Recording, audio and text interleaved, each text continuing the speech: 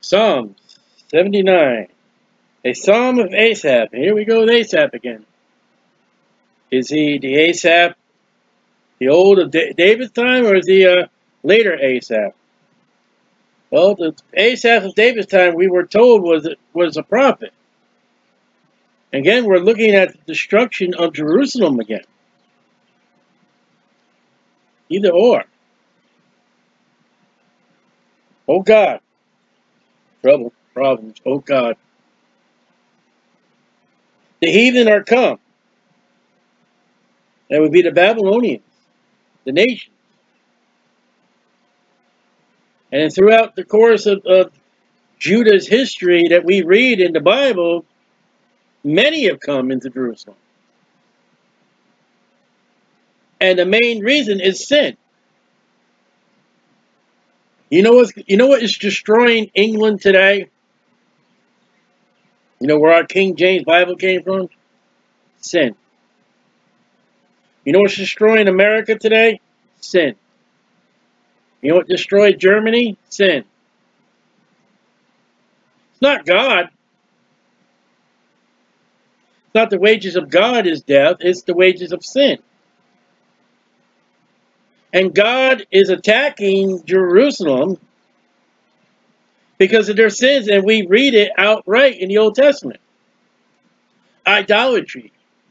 Taking their children and giving them to Molech. Imagery. Queen of Heaven. Ashtoreth. Estar. Easter. I'm looking at a study right now doing about Tammuz. And it made God jealous and it made God angry. And when you make God angry, you're in for some serious consequences. The loving God, that God is love, is also a holy and righteous God. And when you go against the holy and righteous loving God, prepare to get wrath. And if you are a child of God, prepare to be getting chastised. Hebrews chapter 12 or 13. So the cry, whether this is the late Asaph or the Asaph the prophet, the cry is when God comes and says, hey, pay up. Pay up for your sin, wages of sin. And the only one thing a man can cry is, oh God. And when a man faces Jesus Christ at the great white throne judgment, the only response he's going to have is, Jesus is Lord. As Jesus tells him, depart from me, ye workers of iniquity, sin. I never knew you. The heathen are come into thy inheritance, the land of Israel, land of Judah, in Jerusalem, into the temple. Thy holy temple have they defiled. They weren't supposed to go in there. Only the Levites of Aaron were to do the service. Only the Levites of Aaron were to go into the holy place. And only the high priest of Aaron was to go in the most holy place. And if it's the Babylonian count, the final third stage is, but when they destroyed Jerusalem, everything that's in the most holy place, except for the ark, everything that's in the holy place, everything's been carried to Babylon. The ark was transported to heaven. You don't see that in the Revelation.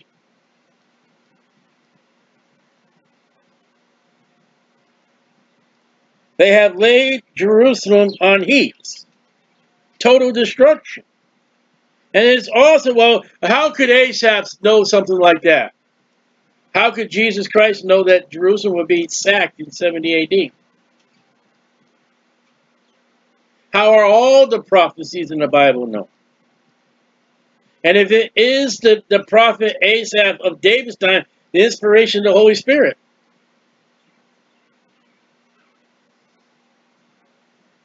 The dead bodies of thy servants. Thy servants, Asaph? You mean the ones, if it's the Babylonian captivity, you mean the ones that were baking cakes to the Queen of Heaven? You mean the ones that were burning their children to Molech? You mean the ones that were offering sacrifices and incense in the groves and the high hills? You mean the ones that had contemporary Judean music? You mean the ones that brought the Christmas tree into the temple? Brought the false altars into the temple, that brought the world into the temple? You mean those servants?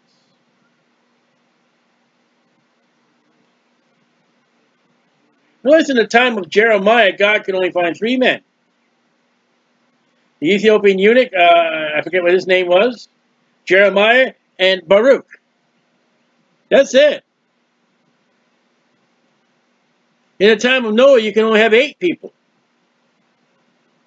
The time of Lot, you had 4, and 1 turned around and turned to Saul.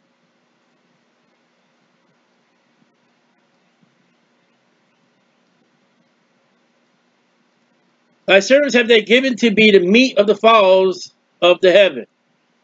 They didn't even bury, we're going to see. And the flesh of thy saints unto the beasts of the earth.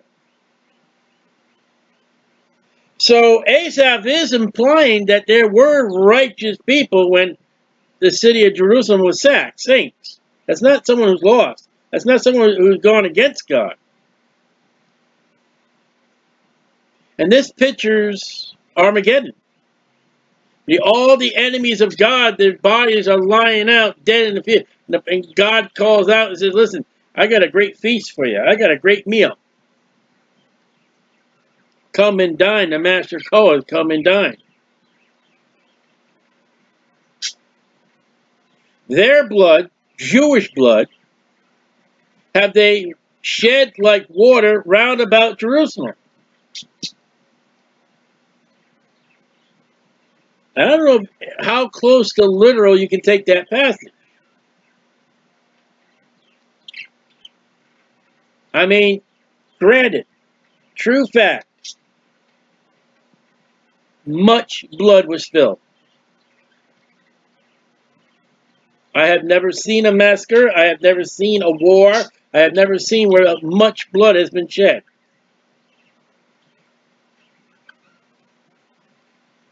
And there was none to bury them. And for a Jewish person, that's of importance. Burial. It was to be a Jewish curse to be left out in the field. It'd be terrible if your body would not be brought home to be buried. We are become a reproach to our neighbors, and God said it in the law. And God said it often to the kings. I'm going to make you a byword. I'm going to make you a proverb. I'm going to make you a scorning. And they're going to walk by the city and you're going to say, why did that God do that? Because of their sins and their wickedness.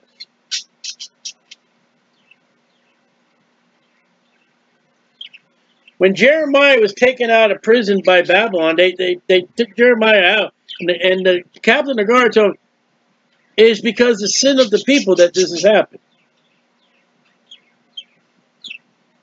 And our neighbors know how we're supposed to live. And they know when we don't live right. You're not fooling them. A scorn and derision to them that are round about us. And they've taken part in the ecumenical movement of the Canaanites and the Hittites and all the 7 nations and other nations of Edom and Moab and Assyria. They have come in with all their gods. They had married their children who God said don't marry. Solomon included. And now when it comes that God is paying them back for their sin, those that they had intermarried, those that had intermingled with, those that have taken part, they're looking at them, sucker. And that's the devil when he gets a child of God. And when we get in trouble with God, he sits back and says, got it.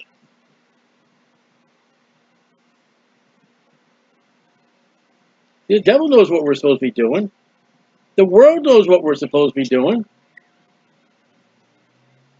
And the moment you do right, they don't care. But the moment you do wrong, and there they are. I had a time I worked at one night. Well, we worked at night. And we're down to loading docks. And I forget the whole situation, but I blurted out and I said, "This sucks." And my assistant manager looked at me and goes, "What did you say?"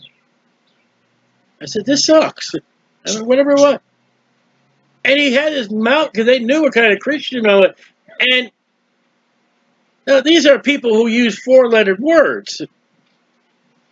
And they cuss. And they look at me like, "You said suck? Whoa, that's not supposed to be coming out of your mouth." And it should not have. Not in anger. Yet it stood a testimony against me and my living. They knew what I'm supposed to do. They know where I'm supposed to go. They know where I'm not supposed to go. They know what I'm supposed to do, and they know what I'm not supposed to do. And they're watching for you to do the not. They don't care about the good. See, when I preach at the farmer's market, they know the Bible tells me to do it. They don't care about that. They're waiting for that moment I get angry and someone scorns me. They're waiting for that moment to blow my top. They're waiting for that moment to lose my cool. Then they got me. Never mind the 5 other years that I've been preaching the gospel. That one time, we got them. That's what's happening here. How long, Lord? Well, until you repent and get right. And then even after you repent and get right, you're still going to have a little carryover.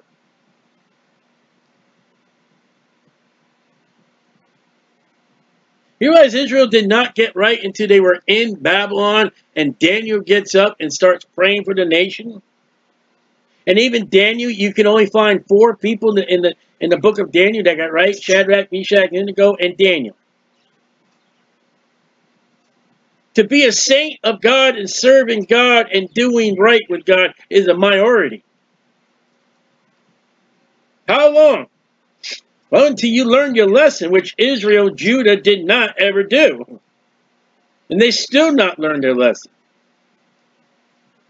And any moment now, and we don't know when, Jesus Christ is coming for his church, and Israel is going to have 7 more years of tribulation, 3.5 years of the last part, the Great Tribulation. At least at that point, if they look at the scriptures and know the scriptures, they can have a date. But can they? You say, well, what are you talking about? Well, it says 7 years. Times, time, and half a time. 3.5 years. But Jesus said, for the very elect's sake, time is going to be shortened. Or they wouldn't survive it.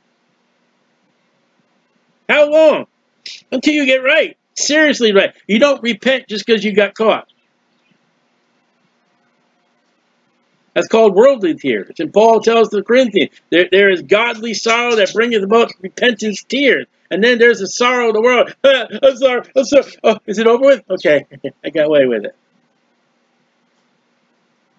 And if you ever want to see those tears, go in your state, find out where you can go to a trial, a criminal trial, and be allowed to sit in the seats and watch a trial.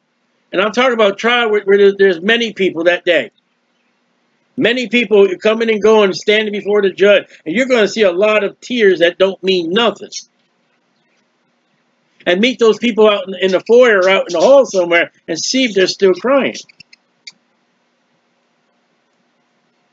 How long wilt thou be angry? Forever?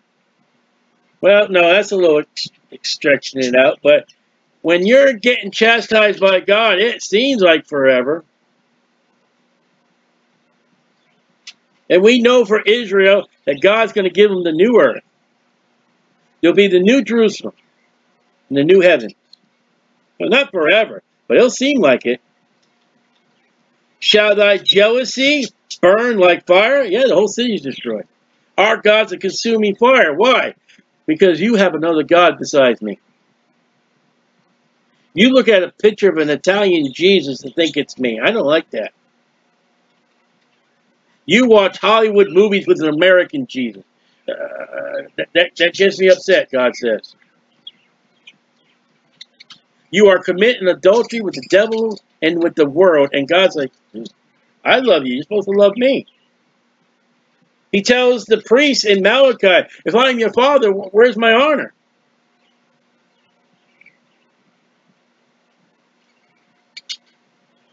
Pour out thy wrath upon the heathen. He will.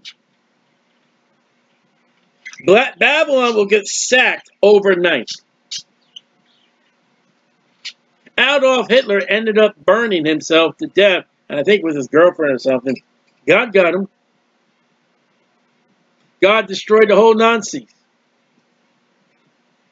When you mess with Israel, God said, pass it through Abraham, Isaac, and Jacob.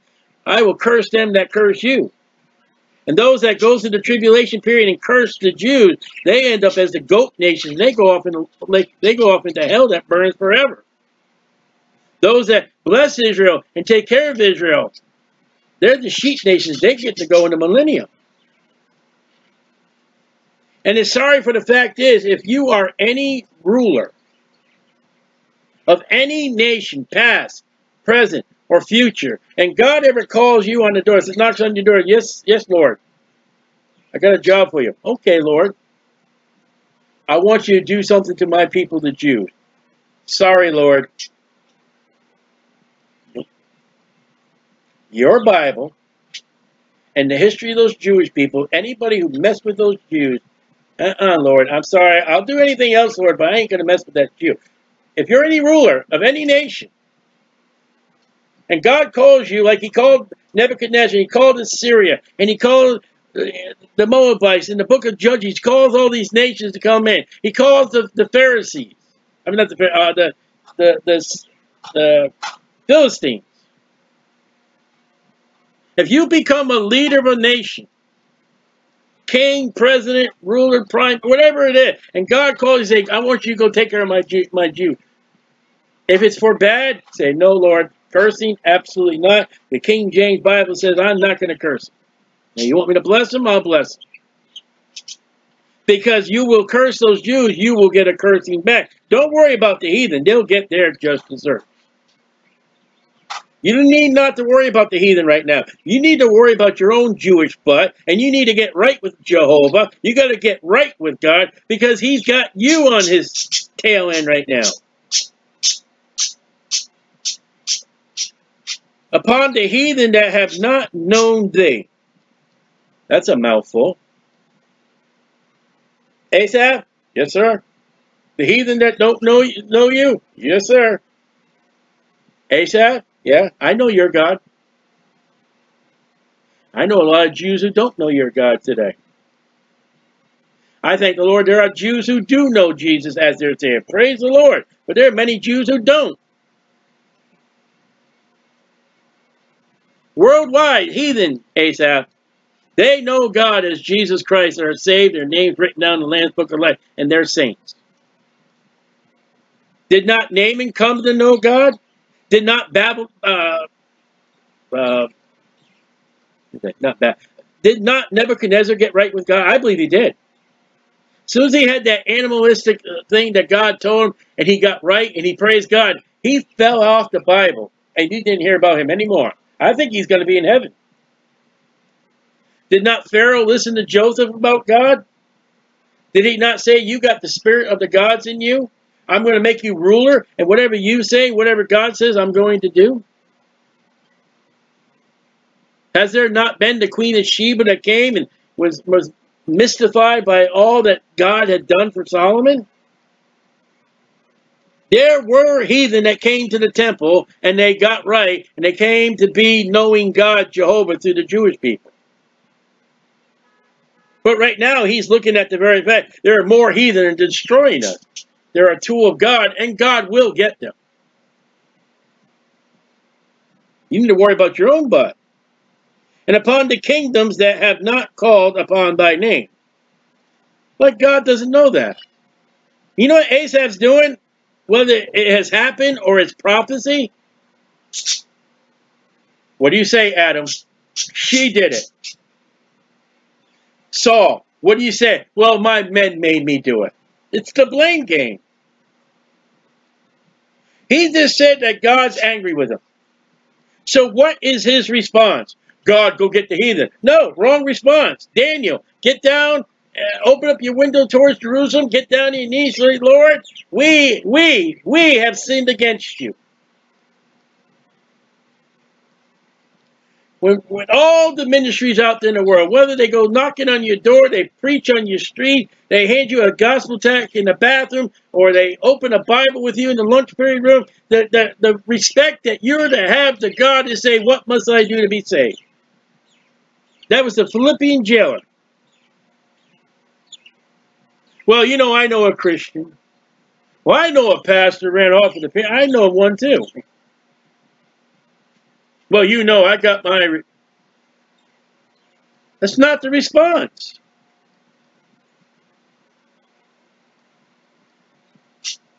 For they have devoured Jacob, Israel, and laid waste his dwelling place. I think God knows that. And God has done it because you sinned against him. You need to get right. You need to repent. Imagine, I don't know what the great white throne judgment is going to be, but I know one thing. I know one thing about the great white throne judgment. There's no more time. Time stops before the great white throne judgment. And it's in Revelation. I don't know if there's going to be people with the great white throne judgment say, well, you know, my boyfriend didn't let me walk the aisle. We were in church, and he told me to just behave. And we'll go get a Coca-Cola and some French fries afterwards. You don't need to go do that. You know, my father beat us, and he wouldn't permit us to go to church. I don't know if that's going to happen, but that's not the thing. There are enough today Bible-believing, accurate, correct people on the internet that you can hear. Back in the old days, before he got sour, Billy Graham was an excellent evangelist of the world until he started romancing with the president. But there was a time that he was right. And you could have got saved through the Billy Graham ministries. And people are still living that remember Billy Graham in his youngness, before he started romancing the government and the politics and the media. But he was a good preacher. You can't blame somebody else. Well, you know, I sat in the church and it was all the pastor's fault. Get out of it. Go online and looking for a King James only independent fundamentalist Baptist church. Oh, I got to go 25, 30 miles. I do. I'd love to start a work here in Daytona Beach. We already tried one and didn't work out. Maybe later, Lord willing, I don't know. But you may have to go 25 miles. Would you not go 50 miles if your favorite band was playing at the Coliseum and a rock group or something? Would you not go 60 miles because your famous baseball team is going to play at this stadium? Would you not travel by aircraft to go to your romantic beach or whatever mountain resort? You're going to pay $199 for an airline ticket, and you're going to complain about a 25-mile trip to church. Uh-huh. Uh-huh. Oh, remember not against us former iniquities. I don't know if that is a repentance. But the present situation is Israel's getting their butt smacked for their iniquity. Let thy tender mercy speedily prevent us, for we are brought very low. I don't know if that's repentance. Or that's we're getting our butt kicked, God. Can you not remember? That may be say this prayer and you're not saved. That may be the crocodile tear. Oh, Lord, you know, it hurts. Ow. What do you got to say about it? Ow. Stop it. What about repentance? So that's a, I don't really know about verse 8. Is that, I'm going to put a question mark there. Because you know what? I don't know if that's repentance. There we go. I'm going to put a question mark there. I don't know what their heart is. God does. Maybe it is. Maybe if he's saying it from his heart, and it's repentance. If he's saying it from his butt, that ain't repentance. You mean from his butt? He's getting chastised by God. God, stop it because it hurts. That ain't repentance. God, I've sinned against you and I deserve more. That's not what he's saying. Lord, I deserve hell. By your mercy, please, Lord, save me. He's not crying out salvation.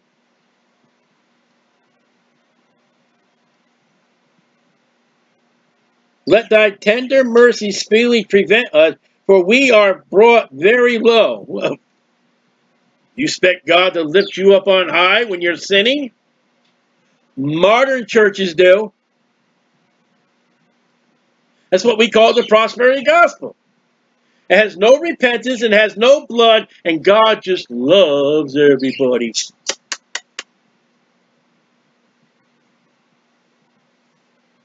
Is that man in that pulpit visiting you in coronavirus when you're shut up in your house?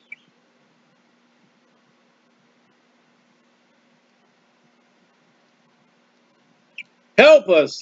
Okay, that sounds good. What kind of help?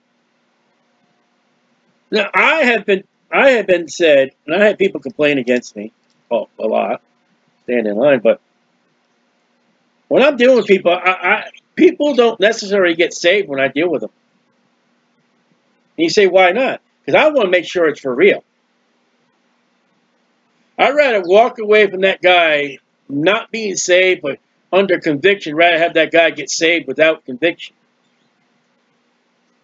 Listen, if I gave him, and I've had people get saved. Plenty of people, God has allowed me to use me for them to get saved. It's not that I never had anybody get saved through me, but I'm very lenient.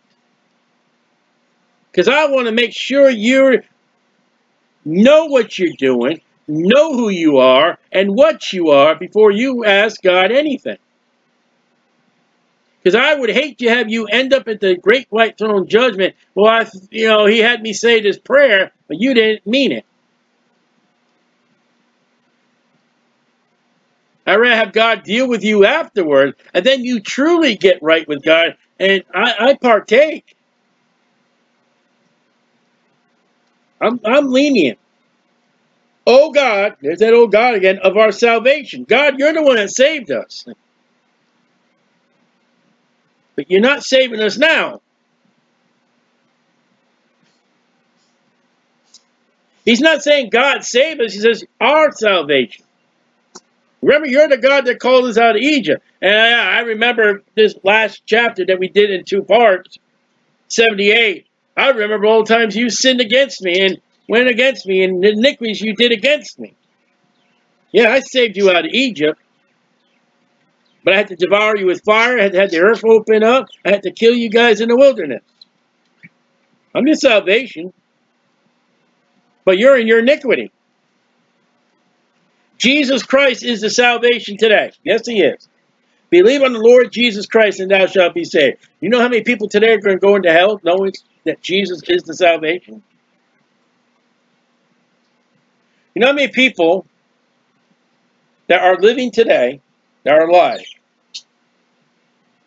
and I'll say 20 years old and up. You know how many of those people have heard somehow, some way, the biblical gospel and how to be saved through Jesus and have not done it? God is their salvation, but they never chose to receive it. And they'll die and go in hell. For the glory of thy name. What about Ashtoreth?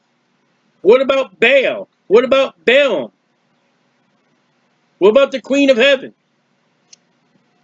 What about Tammuz? What about the fallen god names you've been?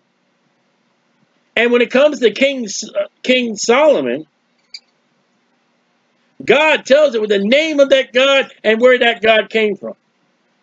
And we're sure it wasn't named God Jehovah.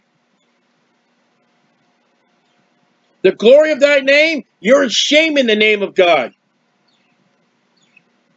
Look at verse 4. We are become a reproach of our neighbors. Why? Because you have turned against the holy, righteous God, and they know it. I know heathen who have talked about a Christian they know that gets drunk and smokes and carouse and all that. And they know, I already told you, they know what we're not supposed to do.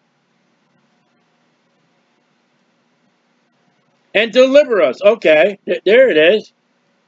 And purge away our sins for thy name's sake.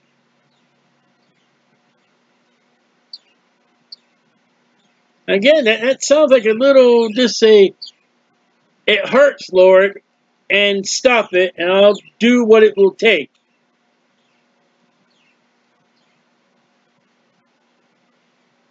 And that's one thing hard about salvation and witnessing to people. Is it for real? And we don't know if a person truly got saved. I've known many people out of many churches, gone to the altar, sat at the pew, in their house, wherever it's been, and we have heard they called upon Jesus Christ. And you never see them again. Were they saved? I don't know.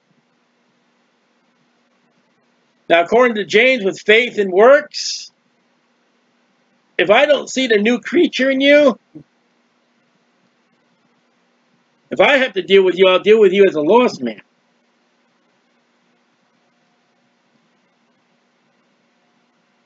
I know somebody who thought that their family was saved, and this later on, they you know what, I really think you're right. I don't think they're saved. Yeah. They don't act like it. Salvation comes with a new creature.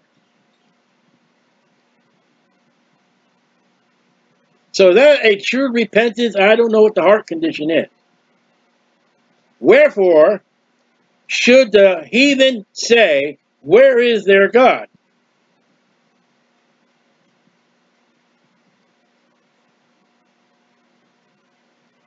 Where is their God? Where is Jehovah? I'll tell you where Jehovah is. Let your gods take care of you. Go ahead.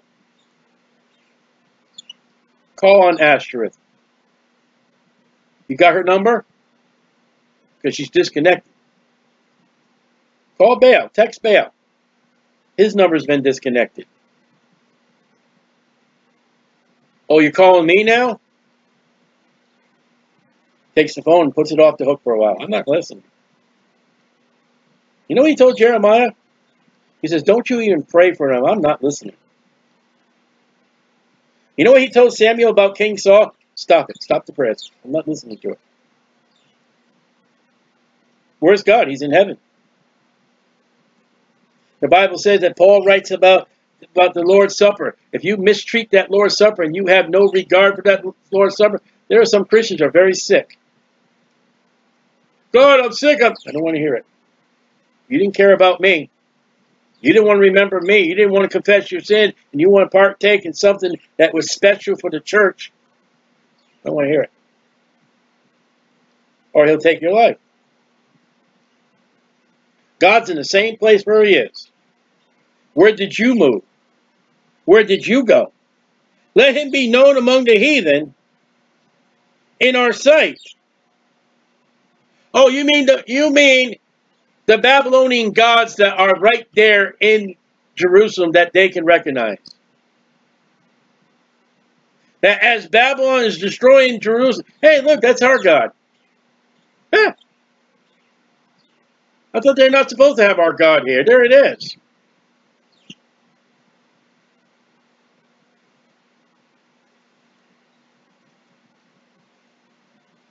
And the heathen are going to look at that and say, that God does not belong with you. That's why the Bible says abstain from all appearance of evil. By revenging of the blood of thy servants which is shed.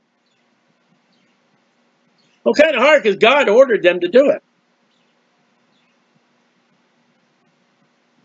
And in the book of Revelation, the angel cries out when God gives the water turned to blood, and the angels and the saints say that they've been beheaded. Lord God, you avenged us of our blood by giving them the blood to drink.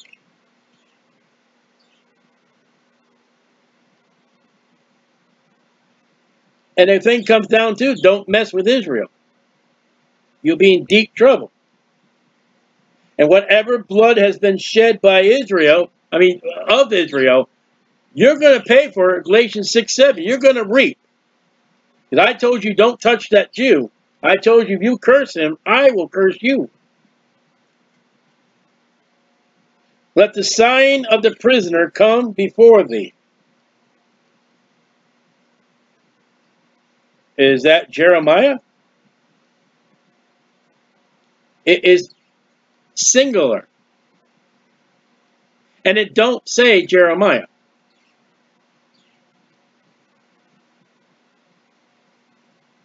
What do you do with that verse? One prisoner.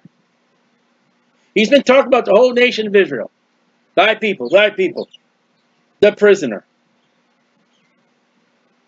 According to the greatness of thy power, preserve thou those that are appointed to die. And they're dying left and right. Jeremiah was going to die, but God protected him. And render unto our neighbors sevenfold into their bosom their reproach wherein would they have reproached thee, O Lord God.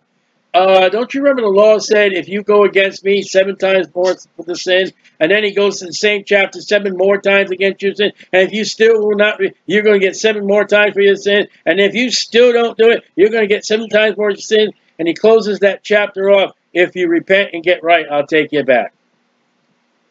Will you get off the heathen? Will you get off the heathen sins and get into your sins and repent and get right so God can bless you?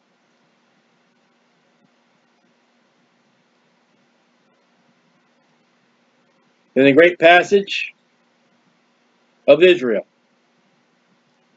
So we, thy people, yes they are, and sheep of thy pasture, yes they are, will give thee thanks forever, millennium. They're not thanking God today. We will show forth thy praise to all generations. And they're not doing that today. So here's destruction by and the cause of sin.